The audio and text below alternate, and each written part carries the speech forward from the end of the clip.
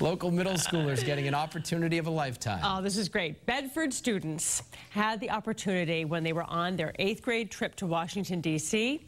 to lay the wreath at the Tomb of the Unknown Soldier at Arlington National Cemetery.